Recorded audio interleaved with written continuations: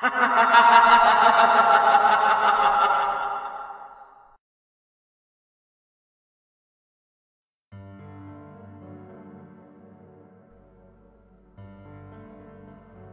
you're listening to this, then I am hopefully long gone. It's been 2 months now since the meteor struck Mississippi. There was a lot of public interest in it, astrologers and the like all gathering around for a look.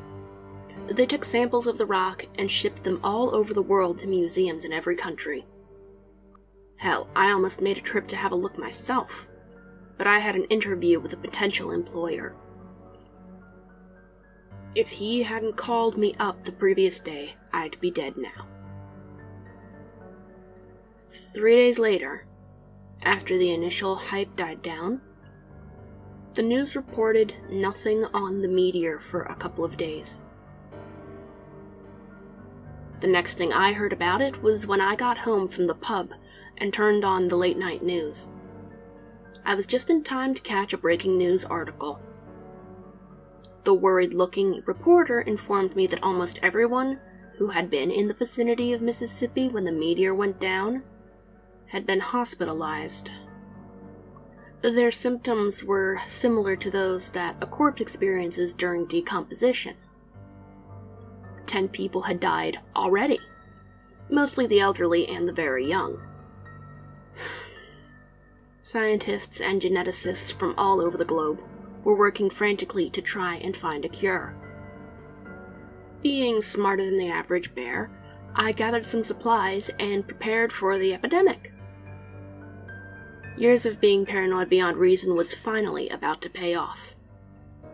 The news the next day had a lighter tone. A Chinese scientist had worked out that the meteor had contained an alien strain of bacteria that slowly broke down flesh tissue. The scientist also remarked that the bacteria was only affecting humans. He had also worked out that if a victim consumed a living being, such as an insect, it would delay the progression of the bacteria, giving the scientists more time to figure out a permanent cure.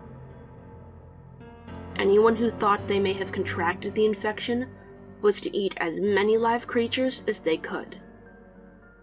The reporter also explained that the U.S. Army was attempting to contain the infection.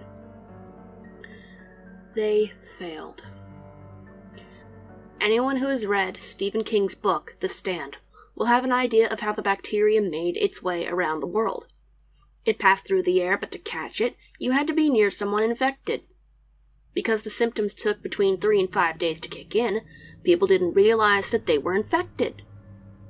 In a week, Victus Soames disease, as it had been named, was global.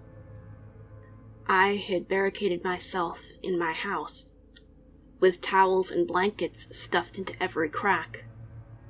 I had the TV turned to the news all day and night. The scientists had not predicted that the bacteria would adapt to the infected people's efforts at trying to keep it at bay. Victims all over the world were claiming that the insects were no longer working. People were starting to catch small mammals and eat them. As the days went by, people were slowly eating larger and larger animals.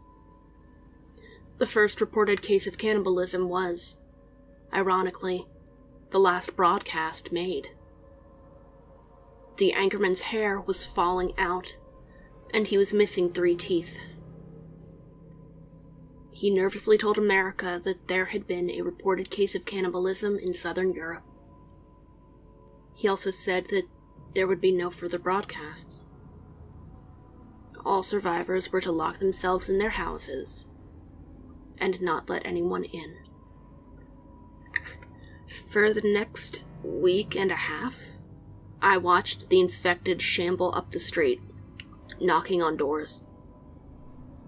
One of my neighbors, a couple of houses down from me, was stupid enough to open the door. 3 people dragged him out and started biting his flesh. They started with his arms and legs, trying to keep him alive for as long as possible. They were crying as they ate. Their meal was shrieking in pain, and the 3 people eating him were apologizing furiously through mouthfuls of his arm. I don't think they were unable to control themselves. It looked more like they were disgusted by what they had to do to stay alive.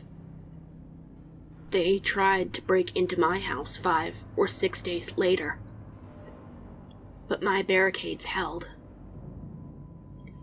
They were outside, begging me to let them in.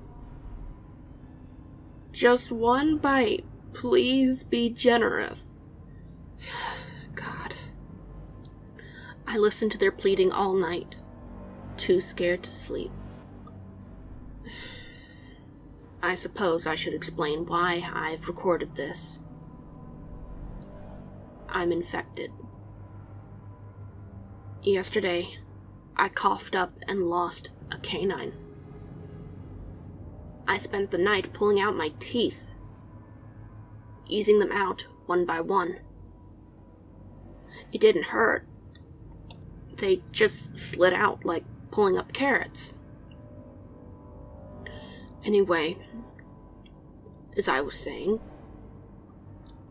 I'm infected.